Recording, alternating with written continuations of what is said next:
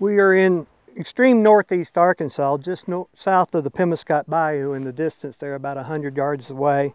And we have previously excavated a big trench here to expose an earthquake feature.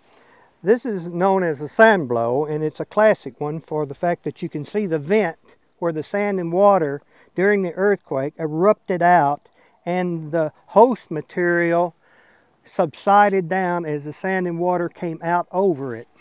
If you look here, you can actually see a streamer coming along here. This is the earliest of the sand that came out during the earthquake, and as it went through time, the earthquake occurred, you got more sand that buried the initial phase here, and as it came on up, the ground was kept subsiding down and more sand and water was coming up from underneath. And then these big clasts of material here are the host material were floating in this, moving in that direction toward the Pemiscot.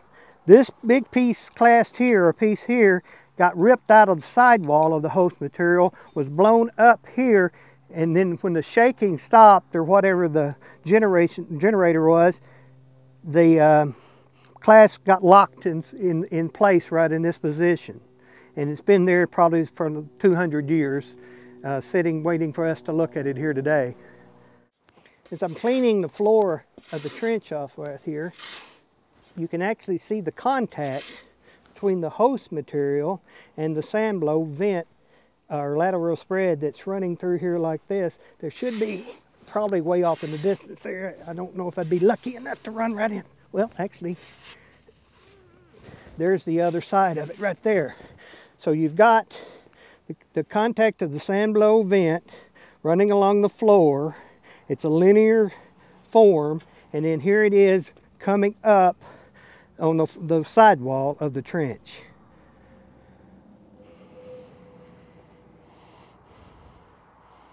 And there's the contact between where it comes together at the wall here. One way that we could possibly date this event is that if we found some carbon locked in the upper edge or the higher extremities of this host material, and you could date that, and so that would give you a date before the earthquake happened.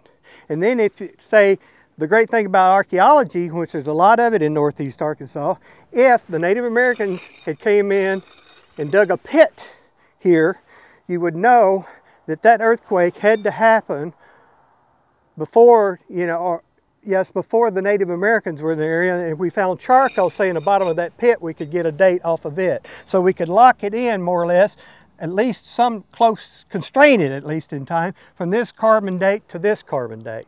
But in this particular situation, we think this is probably more or less the 1811 and 12, and most of the Native Americans had quit digging trenches in the area about that at that time. In 1450, there was a vast population of Native American in the area farming corn, squash, and beans. The Mississippians is what we term them as. They don't have a tribal name because we didn't get any contact with them to get any, direct information. So they were highly affected by these big earthquakes.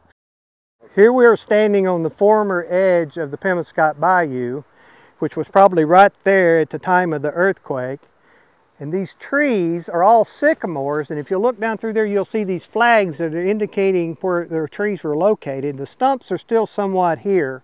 This was excavated about 20 years ago, and they're starting to rot away now that they're exposed. But these are sycamore trees who like to grow next to the water's edge. All this slumped in, killing the trees probably within a year or two, preserving them, below the oxygen level where the water kept them preserved. We cut a biscuit out of one of them and counted the rings on it. They were around 89-year-old, and if they died during the 1450 event, they were probably coming up sometime during when Braveheart was running around in Europe or England.